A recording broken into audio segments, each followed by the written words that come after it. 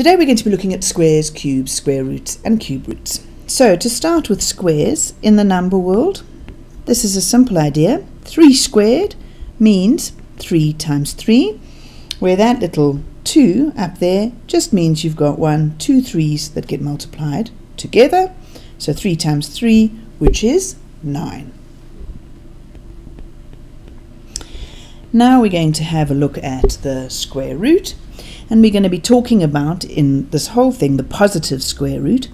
So we're going to work out the square root of 9, and the answer to that is 3. So let's just think about what is the square root of 9. What does it mean when someone asks you to find out the square root of 9?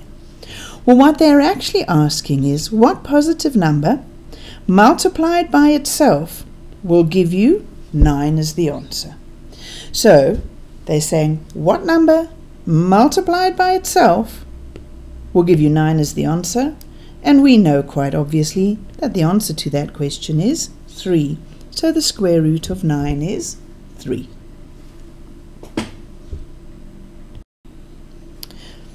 Okay, pause the video and quickly try these two for yourself. What is the square root of 36? And what will square root of 2 multiplied by square root of 2 be equal to? Pause and try. Okay, so the square root of 36 is just going to be 6. Why? Because 6 times 6 is 36, and that's what we're looking for when we're looking for the square root. What positive number multiplied by itself will give you 36? Okay, root 2 times root 2. Well, square root of 2 is actually a funny number. If you go and plug it into your calculator, you'll see it doesn't come out as a nice whole number. In fact, it comes out as 1, 4, comma, and it goes on and on and on. Well, we don't actually need to know exactly what the square root of 2 is to know that the square root of 2 times the square root of 2 must give you the answer of 2. Because the definition of a square root is it's the thing that multiplied by itself will give you 2 as the answer. So if you take root 2 times root 2, you'll get 2. If you take root 5 times root 5, you'll get 5. If you take root 100 times root 100, you'll get 100. If you take root 1002 times root 1002, you'll get 1002. So in a very similar way, we have cubes and cube roots. So for example, what do we mean by a cube? 4 cubed just means, that little 3 means we've got 3 4's that all get multiplied together, and 4 times 4 times 4 is equal to 64.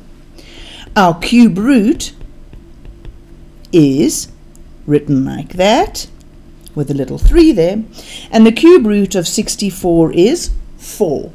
Because when we're asking, if we're asking what is the cube root of 64, what we're asking is what number, when you multiply it by itself 3 times, will give you 64 as the answer. And because we know 4 times 4 times 4 is 64, we know that the cube root of 64 is 4. What I have for you here is a list of all the squares from 0 squared to 12 squared and the related square roots, and all the cubes from 0 cubed to 6 cubed and the related cube roots. And it's really helpful if you get very familiar with these so that you know them almost instantly. So I'd like you to know almost instantly that 6 cubed is 216 and the cube root of 216 is just 6. So worth spending time getting to know these well.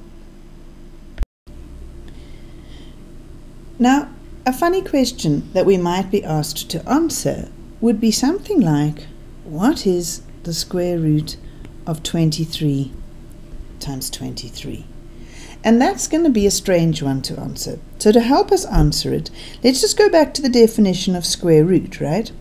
If I asked you what's the square root of 16, remember, I'm asking you what multiplied by itself will give you that thing there, the 16, as the answer.